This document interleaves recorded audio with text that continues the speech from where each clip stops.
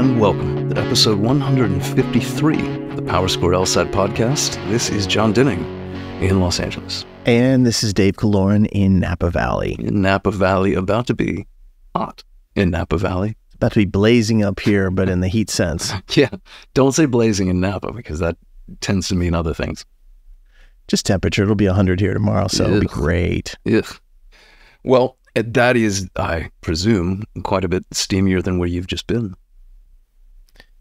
Well, and you as well, since we've obviously taken a couple weeks off here as both of us were traveling. Mm-hmm. I was in Ireland, which I can tell you right now has inspired my drink of choice, which obviously had to be Guinness, since I drank a lot of those in Ireland, and I've kept on drinking them since I've come back home. That's lovely. Ireland has also inspired my drinking. But I'm drinking a slightly different drink. I'm going for something you actually recommended. It's called a Tuborg. It's a beer that I think comes from Denmark.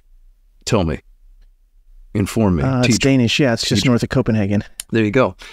Which is where I kind of started my adventure. Yeah, you visited far more countries than me. I went to Ireland, came back. I think I hit 7, maybe. Nice. I lost track in Prague. But that's apparently what Prague will do. So there you go. No, I lost track in Berlin. Is that a thing where it's like what happens in Prague stays in Prague? I hope what happened in Berlin stays in Berlin. Good. That was before Prague, so who knows where I left things. But historically, that hasn't always been the case, so let's hope it is this time. Yep. No, just regrets and children. They're all in Europe. So I will say this. My parents were kind enough to come and join me in Vienna near the end of the trip. And I told you this before. My mom drugged my dad all the way to Vienna so that she could ride on a train from Vienna to Bratislava to Budapest. That is a long flight for a 4-hour train ride. Yeah, can't you just take Amtrak? She's a sucker for a train. I don't know. Dude. I dare you to get your mind around hers. Good luck. But we had a really nice time. I took her to the opera. My dad walked out where I was in this Airbnb, and my dad walked out in what had to be the stiffest jeans I've ever seen, and said, "Is this fancy enough?" And I said, "What happened to your pants?" And he goes, "Your mother ironed them." They starched them. Jesus. Yeah. I was like, I don't know what's going to break first, those jeans or your femurs. But we went to the opera. He made it. See, you had a really highbrow kind of experience. I just went to a lot of pubs.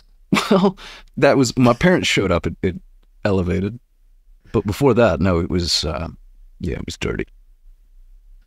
Excellent. Well, let's get on with the show here. I could talk about Ireland quite a bit. It was a great place. If any of you ever, had the travel bug and you haven't been to Ireland, go. Fantastic country. The people are awesome. They're so friendly. Favorite spot? Favorite spot was Galway.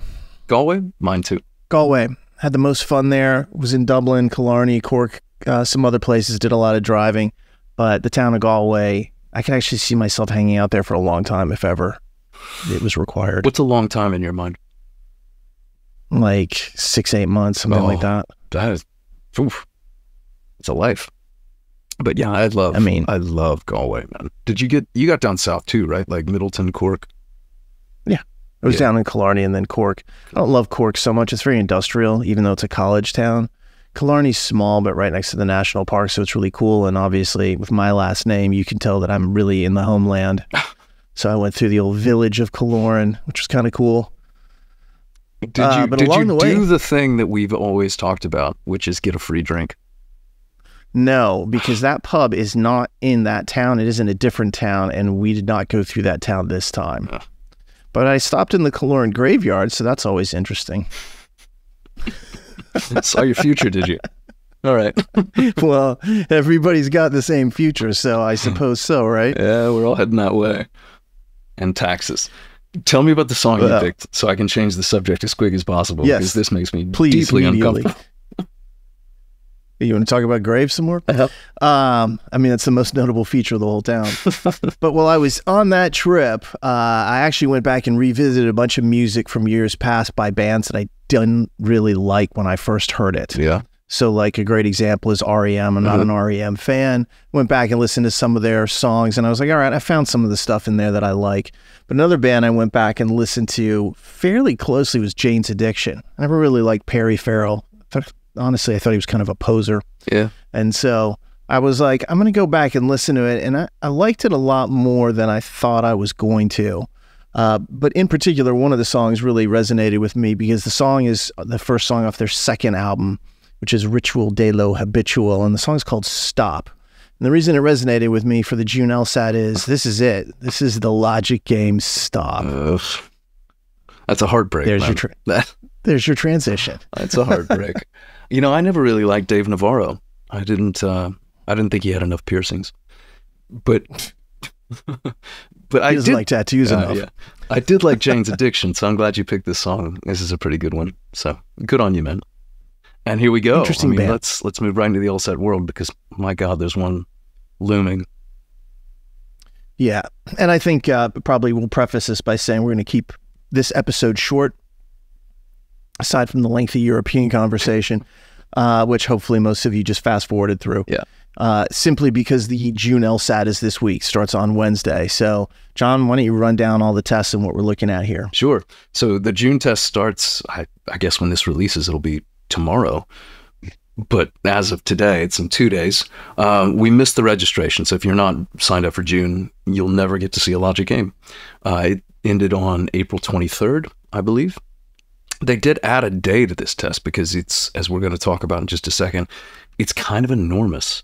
There's a bunch of people signed up for this test, which is no huge surprise. I mean, it's as the song suggests, it's the last one where if you're good at Logic games, this is it.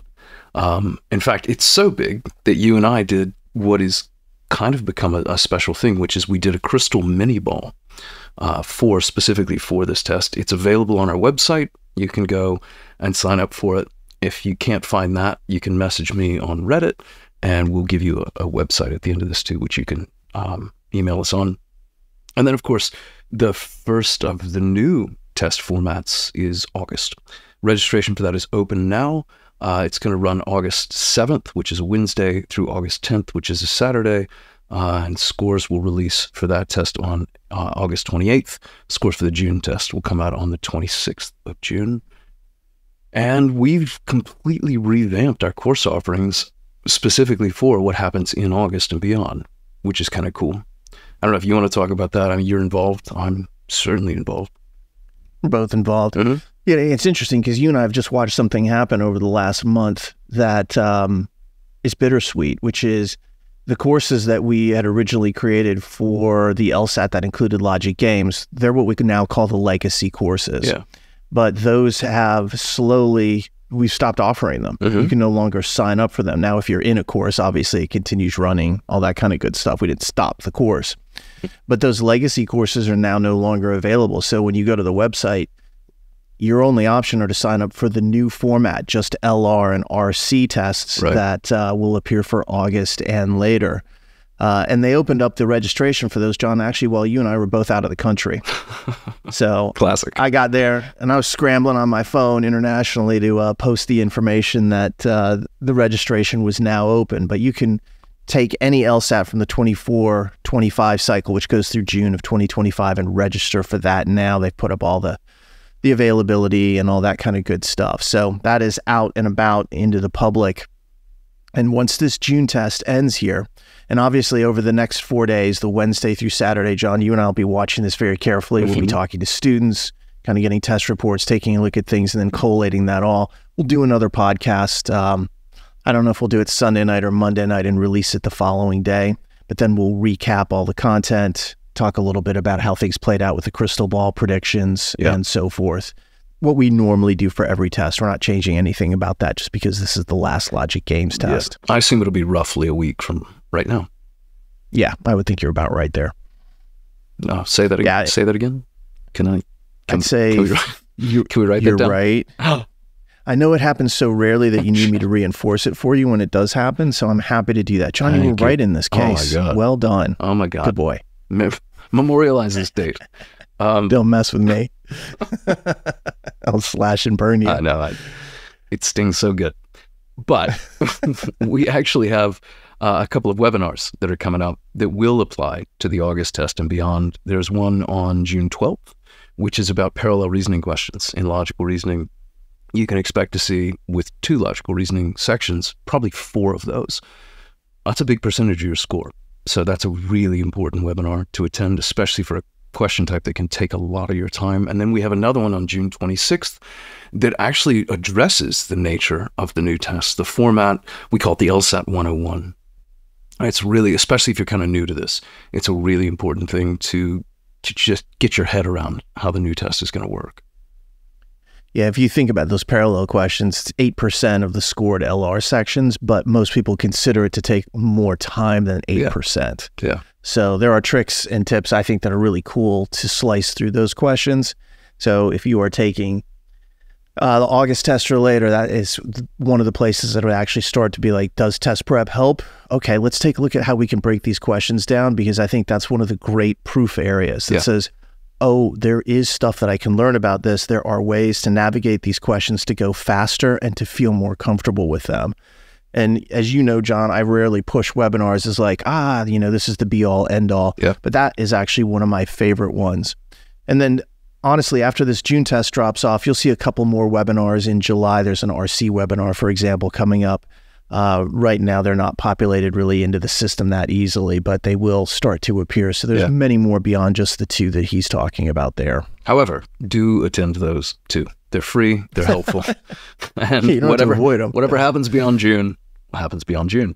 They're coming. They're coming. I'm sure probably next week when we do this, we'll actually add those 2 to the roster. Yeah, I think that's a good time for it. And run them down. But let's move on to just some of the questions that we've gotten. And we kind of made an interesting choice here, John. We said, let's not get really specific with like these, highly contextual scenarios with all this background information. Again, it's a short week in our minds because of the LSAT coming up. Let's instead do kind of like big picture overview questions. Address a few things from like how the cycle's looking. Talk a little bit about the June LSAT, anything that we've seen that has changed in terms of, predictions, our thoughts about it. Make a few comments about the August LSAT, maybe a comment or 2 about applications, and then keep this short and get out of here. I think everyone can be appreciative of that. And honestly, I think if we drug this out, it would be distracting. So we're trying to keep people's focus on the matter at hand. Yeah, let's do that. Keep focused as well as, hopefully provide a little diversion here. But we're reaching the end of the cycle. The technical cycle that LSAT goes through it's interesting. It goes from July 1st to June 30th from an LSAT standpoint, but the application cycle actually rolls through July into about the first week of August, because that's when law schools are starting to finalize things. And so at this point, we are deep into the cycle itself, well past 90%. And so I'll just kind of give a very brief overview. And I posted some stats on this on Twitter earlier. I'm not going to reread those, but I can tell you that at this point in the year, what we're seeing is that applicants are up 5.3% compared to last year. So the first thing to understand is there are more people competing for what is typically a relatively fixed amount of spaces. I say relatively because it does move a little bit from school to school as they change policies and they get, yields that are a little bit different. So just be aware of that. There's more people competing throughout this year for positions starting this particular fall. However, when we start breaking down what's happening with LSAT scores, it is not exactly the same. Like you'd expect to see roughly that type of increase across all score bands if it was equally distributed. Right. It is not. In fact, it's really kind of inverted in a weird way. At the very top, the number of high scores is down last year. So it actually compounds this kind of like interesting scenario where you have more people, but overall fewer high scores. Yeah.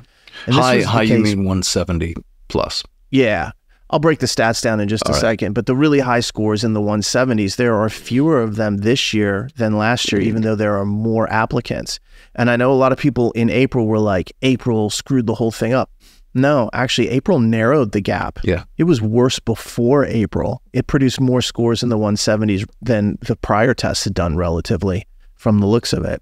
But if you look at the scores, say 175 to 180, there's 1.5% fewer scores up there.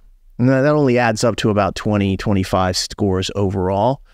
But if you look at 170 to 174, it's down 1.7%. So those scores are down. It's in the 160s that you see the big ballooning in the 150s. 165 and 169 is up 4.3%. 160 to 164 is up 7.8%. 155 to 159 is up 5.7%. And then 150 to 154 matches the applicant increase at 5.3%. So we've seen more scores in the 160s, fewer scores in the 170s, which probably means that if you look at the T14 and you think about all those medians that they have in the 170s, those probably aren't increasing. I think they'll do their best to kind of maintain the standard. Yeah, I agree. But if any school has a median in the 160s, they're going to be looking to increase it this year, whether that's their 75th, 50th, or 25th median, depending upon the school. That's probably what your expectation should be. So if you're looking at a T14 or, a T25 and they've got a median that's say 167, it probably will be 168 this upcoming year. That's what they'll be shooting for, at least. That's what they'll be targeting. Well, Dave, congratulations.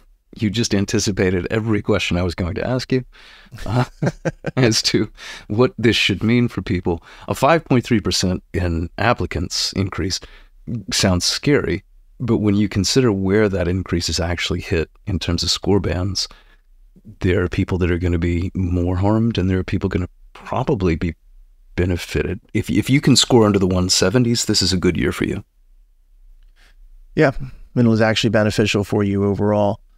And again, this is a kind of an odd distribution of increases and decreases. And I've said this before, I'm not going to get into a conspiracy theory about it, but I wonder if this is not what the percentiles are going to look like next year. If we start to see a little bit of a decrease in the 170s and we see a lot of zero, even kind of percent changes next year, and same in the 160s. Yeah. Maybe fatten the middle up, so to speak, of the typical bell curve that these scores are supposed to live on, but don't really live on. Not really. And that's too bad, because I really want to get conspiratorial. I know you do, and it's fun to do that. Fine. But we're not going to. I know. I won't do it until we actually see the numbers. They will be interesting. That's all I'll say. That's my conspiracy. Yeah, agreed. All right. And on that note, let's move to June. We got about a day before this thing kicks off. Let's talk about it. And I hesitate to ask this as the first question, but I'm gonna, which is, what do you think at this point would be a trigger or a warning sign, something that would tell someone that June's a bad idea? Or maybe I should phrase that differently, something that should tell someone that a better idea would be to wait. And literally to take or delay. Yeah. Yeah. So right. where do you draw that line? How do you know where the scales tip? It's a good question.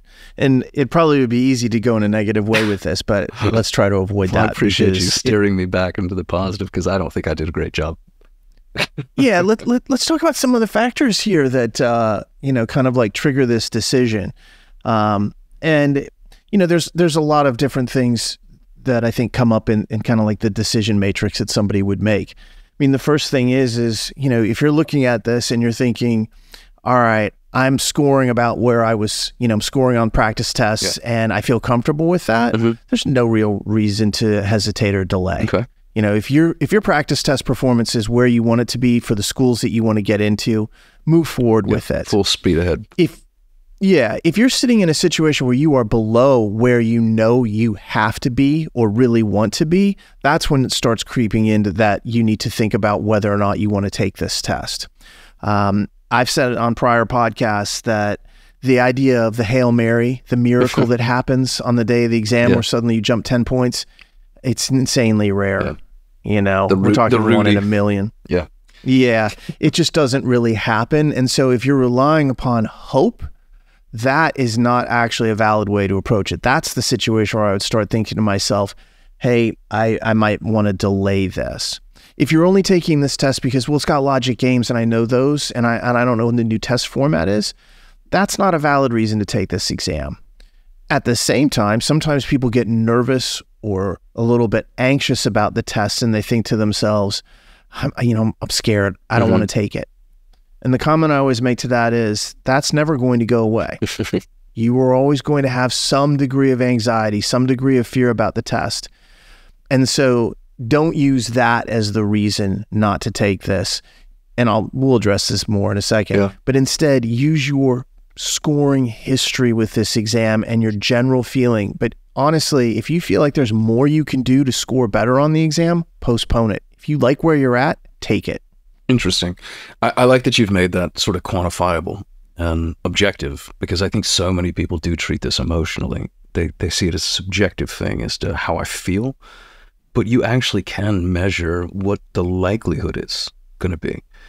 Nothing's perfect as a predictor, but if you take practice tests that are recent and you do them under real test conditions, that's as good as you're going to get in terms of what to actually expect.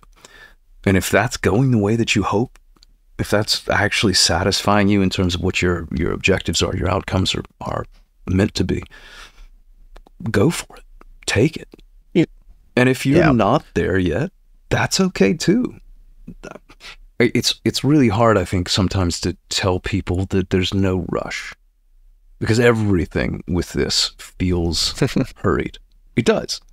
But the wait is worth it if the potential is there.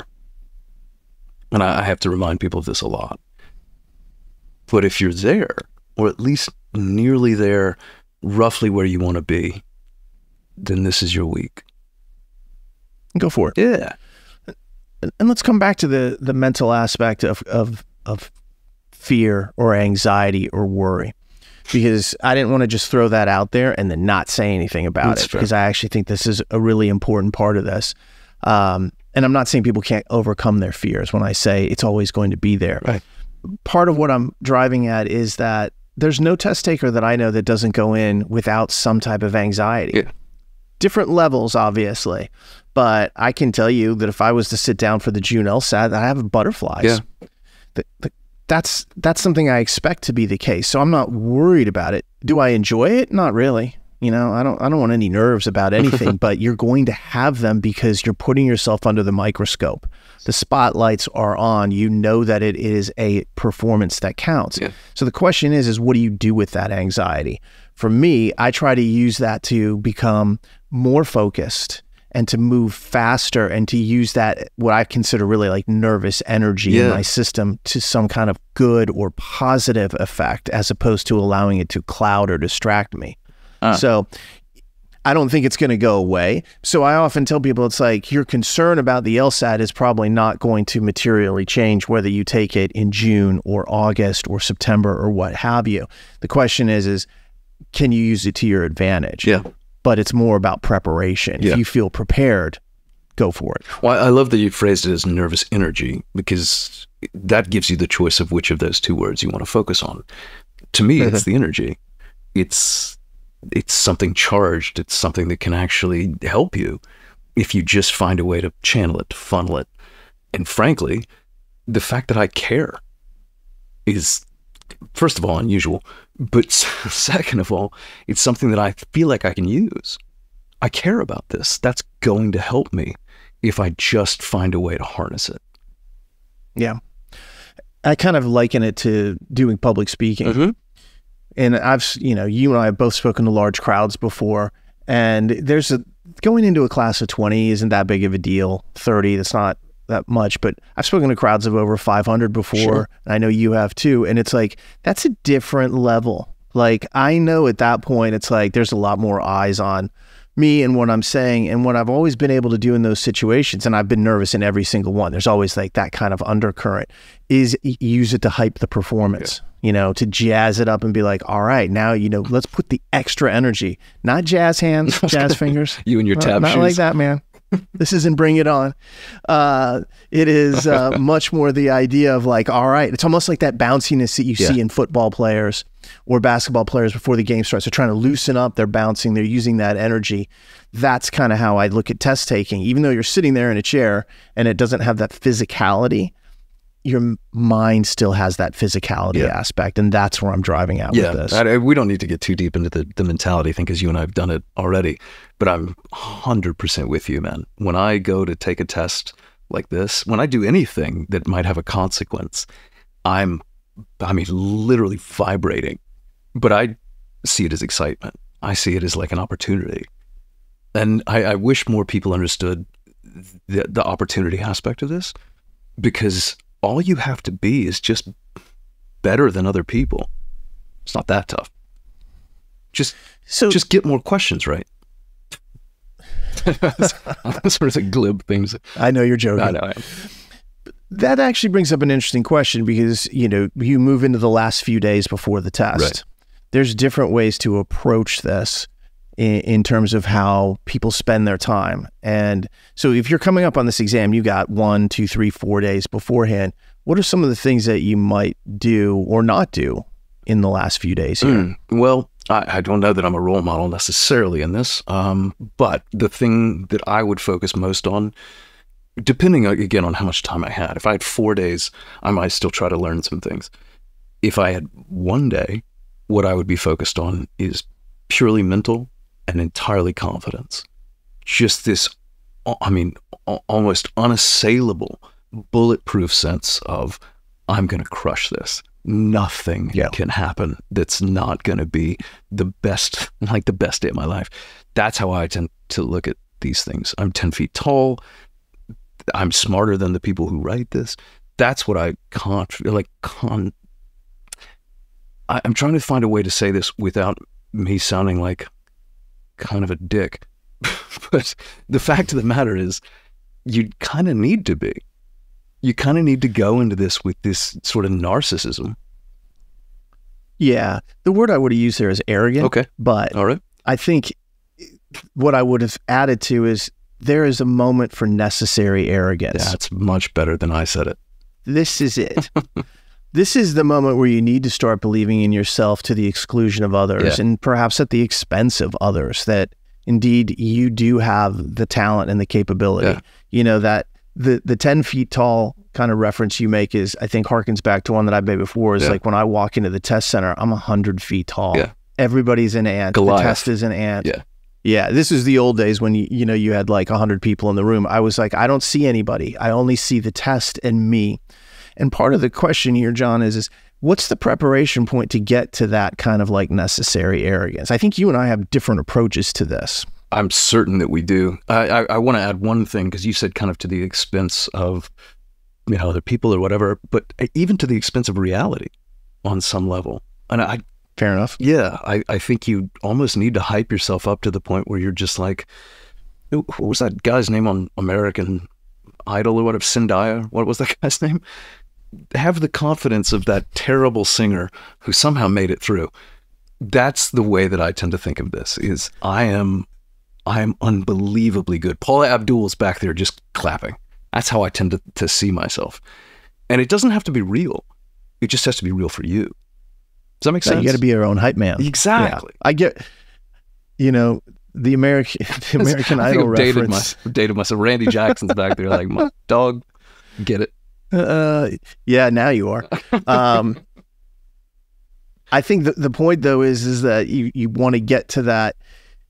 Your approach, if I recall from the past, is that you will not just talk to yourself that way, but you will also do questions, and you will go back and put yourself in a position where you're like, hey, I've done this before. 100%. I annihilated that question. I try to marry it to some sort of experience or some sort of history. So for me, even in the day or two leading up to the test, and certainly the morning of, I like to warm up, and I like to do it in a way that reminds me of how good I can be at this, because that means I can do it again. The test doesn't change, which means neither do I. I've done it once, I could do it again. If I was perfect at a game, if I went through a reading comp passage and felt absolute clarity, or some logical reasoning questions that were tricky, but I cracked them, I can do it again. So I try to revisit those moments And I do it with actual content. Yeah, you said that before, that on the day of the test, you're more likely to go back and glance at a few questions that you know that you did well. I need to put my head back in that space of just feeling like, you're so good at this, remember? Yeah. That's not the approach that I take, although I think we end up in the same space and the intent is the same. Yeah. What's yours? I usually don't go back. Yeah, on the day of the test, I don't look at questions. I feel at that point, I'm like, I've learned everything I need to know. And actually, that is a point of confidence. Like, I am here. I understand this. I don't need to look at any further questions. Interesting. What I tend to do is a lot more visualization and ideation of success. Okay. Seeing what I would, how I might react if something came up, the first logic game, the first logical reasoning question, the first RC passage. What are the things I want to look for mentally? Almost like a checklist, running through it and then seeing, yes, I got that. Yeah. You ever seen those Tour de France guys that like close their eyes and they actually ride the route in their head? I feel like you're that. Exactly. And for me, I would watch old videos of me pedaling. There you go. That's a great, I think, analogy of the two different approaches here. Neither one of them is better. It's what's important, that what works for you as a test taker out there. John's wouldn't work as well for me, although I think it would certainly help. It wouldn't hurt me.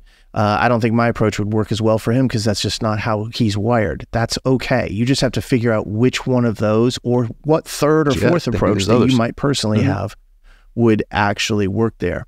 And that actually kind of like ties into the idea of doing questions beforehand. Yeah. You mentioned like, if you had like 4 days, 3 days, you probably would still look at some concepts and still work through new material. I would do the same. If it was the day before, I would imagine you would probably lightly review questions. I'm less likely to do that. That makes sense. Yeah, the idea that I would look at anything new the day before, even 2 days before probably, that could potentially go wrong. And I think the odds of that are low, but I'm not going to take that chance. I'm going to only do things that amp me up, that make me feel like an absolute giant. Agreed. And I think that's the best approach. So yeah, you and I come to the same outcome through slightly different avenues. But that's kind of cool. The fact that there are multiple ways to get to that destination, I think is great. Gives everyone options. And there's no one size fits all. That's why you need to have these conversations, is to work around it. Now, I'll have to say, John, that as the month has gone by here since we did the crystal mini ball, the one question that I've probably gotten is mostly about this June test, especially in the last few weeks, has been not so much about like, what do I do in the last few days, but do we think that anything has changed from our recommendations? Do we think that anything unusual is going to happen on this test? What's going to happen with logic games? Or is this just going to be another LSAT like all the others? So let's address that. Well, I think I showed you this morning, and I sent you a screenshot of I woke up to 28 Reddit messages, and 26 of them were about this. So yeah, this has been on my mind because clearly it's been on everyone else's. Is there anything, especially with this test, that is kind of the last of, I mean, geez, Dave, a generation? 91, Is there anything about this where we expect them to do something weird? Is there anything about the mini ball that we would change or redact or edit? My answer is no. You might feel differently, but I actually think we've still got it right. I think this is going to be another test like all of them up to this point pre-August. Yeah, so we know that the June mini ball, if you're like, what is that? It's still available on our website. You can get the link to it. They'll send it to you, and you can actually watch the video of it where we talk about what we're doing and the predictions we're making, and to some extent why we make those predictions. But it's not like LSAC has released a press release that says, hey, we're actually going to do this. Yeah.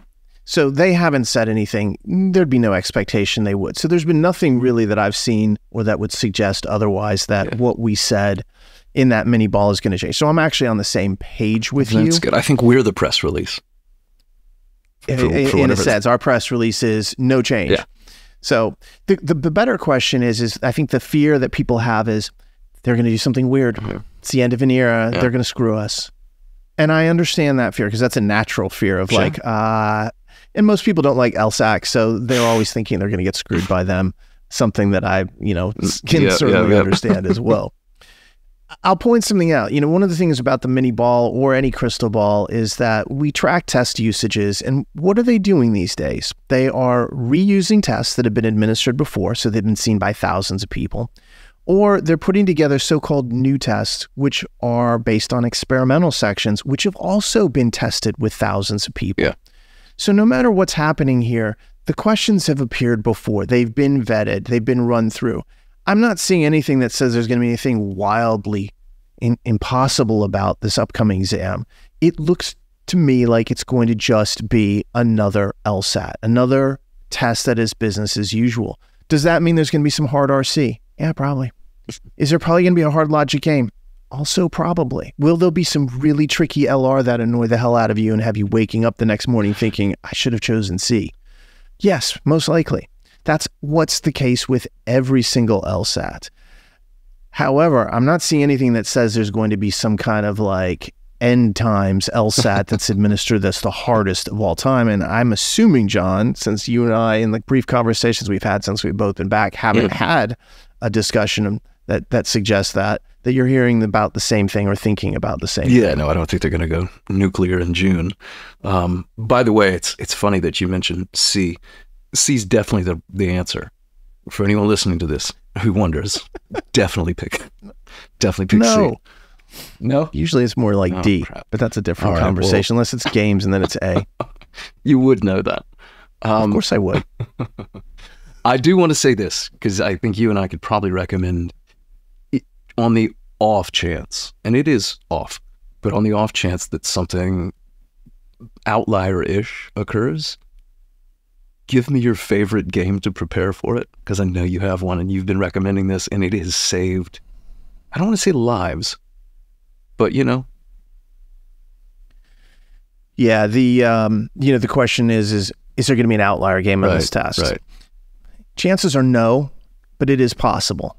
And so when I look back at the outlier games that they have out there, especially the ones that we know that have been used before that are in play, probably the one that continues to be the most likely to be emulated is that September 2016 virus game. Yeah.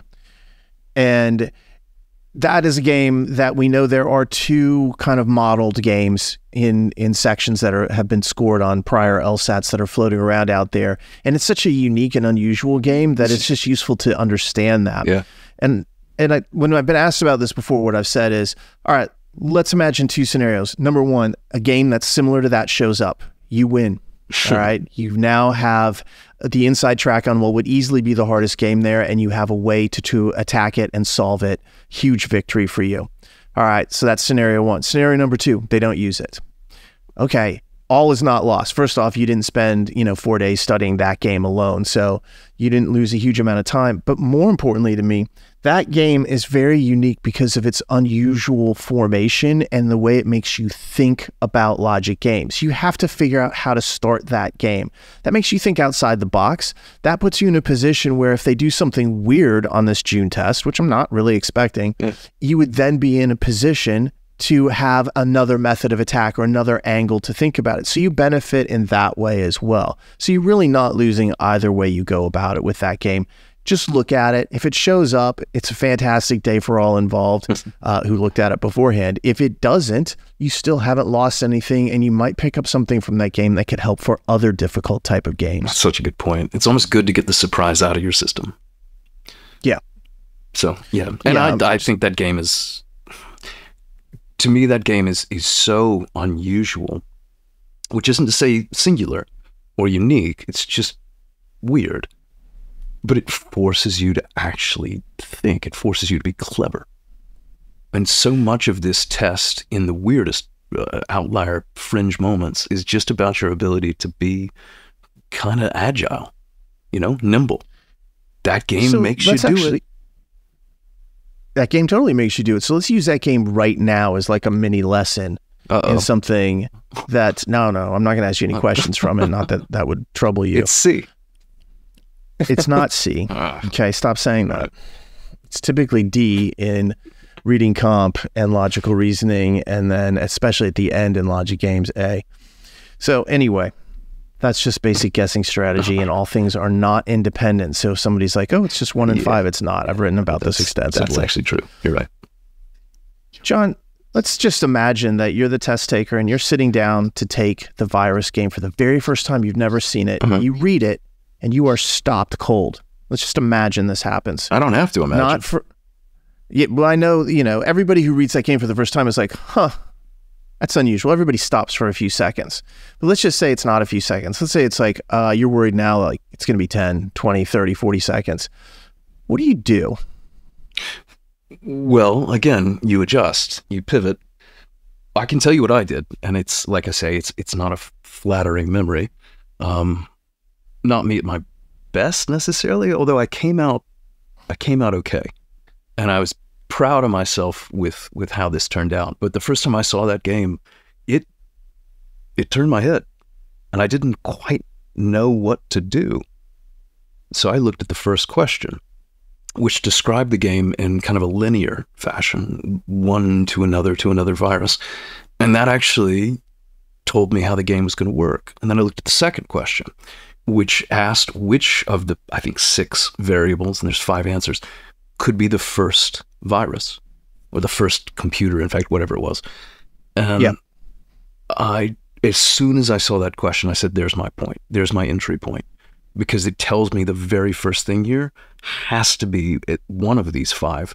Maybe it's only one. Maybe there's a 6th, which would be 2. But the first 2 questions in that game broke it wide open for me. And then it just laid down and it was easy. I don't mean easy, but it changed it so much in an accessibility sense. But I wouldn't normally go to the questions to try to figure out a game. But in that case, and again, not me at my best necessarily, or maybe my most self-aggrandizing, but it forced me to. But the fact that I was able to do that allowed that game to make sense. So, to your question, I've taken you a long way to make a small point, which is sometimes you have to think of other ways to gain access when things don't immediately click or feel familiar. And that's what it was for me. Yeah, I think if we summarize what you just said. Please do. Yes. The action plan. Let's say this happens, and it doesn't even have to be the virus game, or I think one of the analog games is like about a data leak. Yeah. Code, something like that. Let's just say that you hit a game and you're like, uh-oh, I don't know. There's really 2 things that happen. Number 1, take a moment. All right. There's no reason to freak out. You know that it is solvable. There are correct answers. It is something that can be figured out. All right. We know that's the case. It's not going to be just like there is no right answer. So that's the first thing. So focus on that particular fact and kind of just like reining in that moment.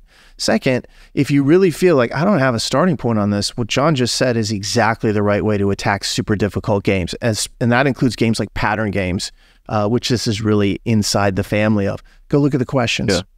The questions tell you how the test makers see it. They can give you little clues.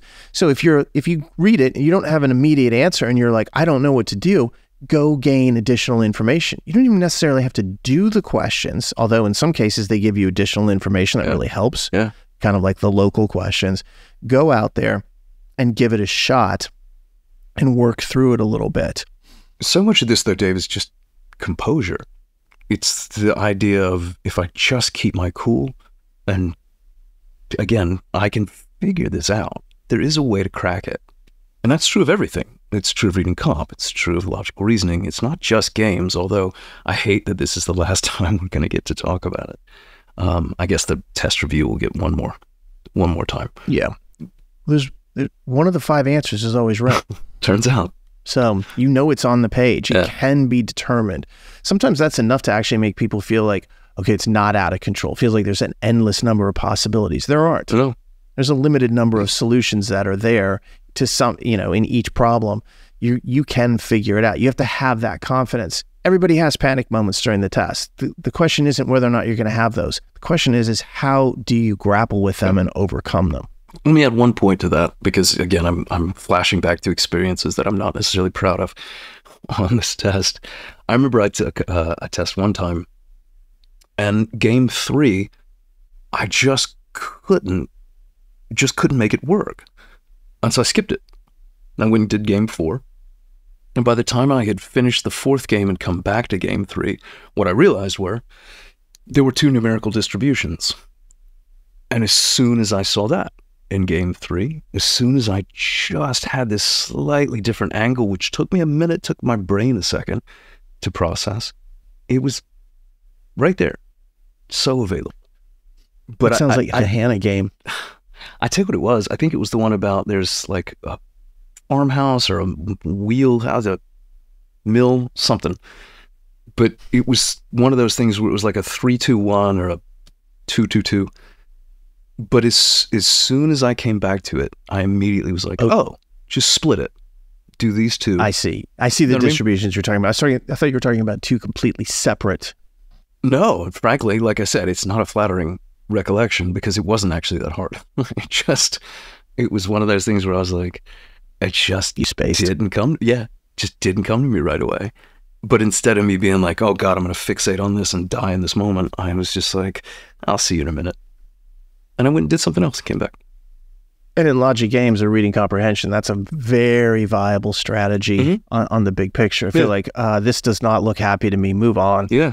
There's nothing wrong with that. Yeah. And it's again, as soon as I came back, I was like, oh, you dummy. There it is. And I just solved it. But it wasn't immediate. And for a lot of people, I think the lack of immediacy is paralyzing. And it's kryptonite. Doesn't have to be. Nobody likes uncertainty, Jon.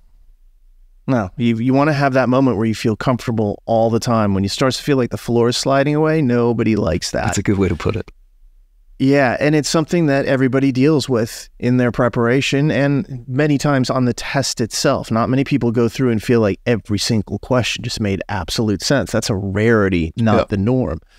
So in any event, we're not expecting anything radically unusual. It's just another LSAT that they're going to use. What you have to show is confidence. Number one, we've talked a little bit about how to make sure you get that. And then number two, if something does go wrong, take a moment. See if there's not another way around it. Skip it if you need to. There's nothing wrong with doing that. Sometimes it's like the time invested there is not going to be worth it for me. I should just move on instead. So just think about those things. This is the kind of conversation you need to have internally before the test. So you're like, this is what I want to do. You want to have thought about this. Yeah. This is the visualization and ideation portion. Yeah, you want to have thought about this so that if it does happen, you're not like, what should I do? Instead, you're like, oh, I thought about this before. I'm going to do this. Yeah. I love this. I've heard you call this like the Voldemort thing, where it's like, you can speak its name. It's okay to think about worst case. Because if you can picture a worst case and see yourself through the other side of it, what do you have to be afraid of? You also know that it won't be worse than that. That's exactly right. Exactly right. It sets a baseline that occurs right there. All right. We're almost at the end here. Let's talk about one more thing and then we'll just call it. All right. And this is what I'll say is, if you're taking the August LSAT, obviously some of this is going to apply because of the test mentality stuff that we're talking about, but things will change. I will say, though, that if you're using like the new LSAT Bibles, we've posted the new study plans for those that remove all logic games. Those have been up for a bit here. So if you're poking around for them, you can find them. If you can't, email our team at lsat@powerscore.com. Okay, so with June kind of out of the way, let's talk a little bit about the August test. So if you're taking that exam, obviously you still have a couple more months. You can kind of continue working through things. Some of what you've heard in this conversation, especially about test mentality, is something you should retain for that August test. We'll have updates in the future on cycle changes and things like that. But the one thing I do want to mention is especially a question I've gotten over the last month. And I tried to answer as many questions as I could while I was gone. I know you did too. Yeah. Was that, especially people using the LSAT Bibles. We changed our study plans for those. Those are released. They are available on our website. It removes logic games. So if you haven't been able to find those, first off, they are out there. They're in our resource center. And secondly, you can email the team at lsat@powerscore.com. If you can't find it, they can give you the link for that. But I've had enough questions about like, wait a second, where are those study plans? We have launched a new website. Things have moved around a little bit, so I know it can be difficult to find, but they are there. And, that comes in all the flavors, the 1 month, the 2 month, etc. All this stuff is there. So I didn't want August people to be left out entirely. Obviously, a little bit less stressful for August test takers this week, unless you're taking both June and August. And we'll certainly be talking about the August test and our expectations once we get through June. But at least at this point, that's available. And you can get those on the website, as always, for free. Yeah. I'm going to add one small point to that, which is I've also been getting a lot of questions about whether we're going to do more crystal balls for August and September. And the answer that I've been giving is we have to see what happens in June before we can make any plans for that future. Fair? That is, in fact, the case. Yeah. Let's just put it this way. There's no reason to commit to something yet when we're not really certain. I want to see what happens in June, see what the test usage is. We do think, and John, you and I have said this before, that a Logic Games free LSAT format is harder to predict. Yep.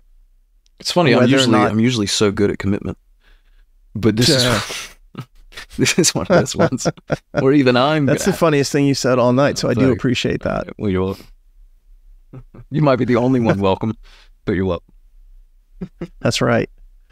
I won't say anything more than what I just said, but yeah, I think we'll have to see. You and I are anticipating that it could be more difficult. That may change the nature of the crystal ball in the future. It may eliminate it in the future. I don't really know right now. We'll address that after June and try to figure it out at that point. But at least as far as August test takers, at least you guys should have a pretty relaxed week. Just keep on studying, see what happens to the June folks here. Yeah. And, oversee the demise of Logic Games the very last time it ever goes out the door. It's so bleak the way you put it, but yeah. What a bummer, huh? It is what it is, John. The world keeps moving on. Time doesn't stop. This is just the reality that we live in. The thing that bothers me the most, there will not be any more Logic Game sections released because there's just no point in it. So I'm like, these games that I wanted to see, like the Breweries game. I know. I will not see that Train station posters. I really want to do that game. Exactly. This annoys me that I have been teased with this kind of stuff and now there's no delivery. There's no satisfaction at the end of it all. I think that's wrong. I call upon LSAC to release all former Logic games as a free service to the public so that people who had Logic games in the past can come in, take a look at the games they had, and see exactly what happened. Yep. Why not? So that all eight of us nerds can go and do. I don't know who the other six are. Yeah, I'll tell you, there'll be a lot more than 8 of us. Probably. I will say this. It would be a great PR move for them. Something to be appreciated by the public, which means, of course, it won't get done. Of course not. What would you pay? Me? $10. $10. All right. That's just my joke response to almost anything. And realistically, I don't know, man. That's an interesting question. I would pay nothing. I don't care about this nearly as much as I know you do. But if I could pay $100 and see all those games, would I do it? I would absolutely demand a copy from you. Let's say they were like $100, you can see all the games that haven't been released. $100. I'd pay it. Yeah. All right. It's not going to happen. So it's this is a pipe dream. It's all just a hypothetical. I'm not going to start naming numbers because, well.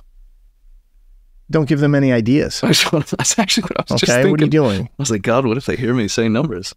They might actually do it. He'd pay $1,000? All right, there's a new service for $4.99, all unreleased games. I wonder how they feel about it. I'd really like to know if they're sad inside or whether they're gloating about it or whether they feel like they've made a horrendous mistake, which is what I think they've done. Well, I don't think they're capable of that kind of introspection, but I do think they're probably sad because they've got to have this incredible repository that's just getting literally torched, man, bonfired. I mean, they caused this situation. This is their fault ultimately, and they were forced into this position, and then they made a decision that I don't think was absolutely necessary and could have been negotiated out, but that's just me.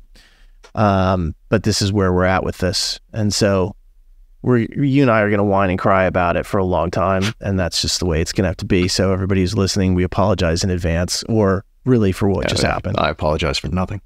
But all right, and on that note, if you get a chance, please subscribe to this podcast on iTunes, Spotify, YouTube, or anywhere else that you may find it.